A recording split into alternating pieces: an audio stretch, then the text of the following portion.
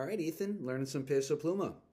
So this is technically played with a capo on the first fret. We can talk about getting you one of those soon, but for now we'll just play it in standard. Okay, so your chord progression for the verse is a C to a D major.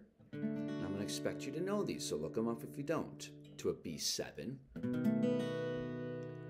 to an E minor, and then back to a D major. Okay, so if you need to, look at your chord chart. C major, D major, B7, E minor, D major. All right. And then we're going to do this kind of flamenco style guitar here. So, and the trick to this strumming pattern is a double downstroke in the beginning. So, oh, and once again, this song is in 6/8. 1, 2, 3, 4, 5, 6. 1, 2, 3, 4, 5, 6. 1, 2, 3, 4, 5, 6. 1, 2, 3, 4, 5, 6. Okay. So that also adds a whole little element of challenge here, is that it's in 6/8 time. In this strumming pattern, it's got a feel. Okay, so bum bum bum bum bum bum bum. So you can tap that, right? And you start with a double down, right? So it's like, so you're gonna end that with an upstroke. D.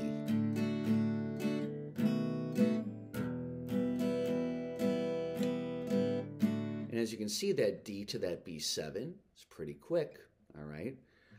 So 1, 2, 3, 4, 5, 6. 1, 2, 3, 4, 5, 6. 1, 2, 3, 4, 5, 6. 1, 2, 3, 4, 5, 6. 1, 2, 3, 4, 5, 6. 1, 2, 3, 4, 5, 6. 1, 2, 3, 4, 5, 6. So when we play the pattern, Ethan, it's like you don't really stop strumming. It's a constant strum. Down, down, down, down, down, up, down, up, down, up, down, down, up, down, up, down, up, down, down, up, down, up, down, up, down, down. All right.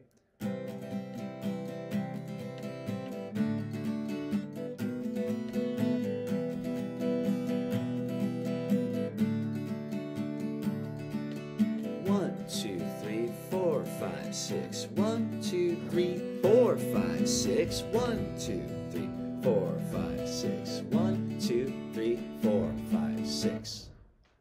Okay. Work on that pattern and also memorizing those chords, okay? That's a big lesson in here. I'll see you next week.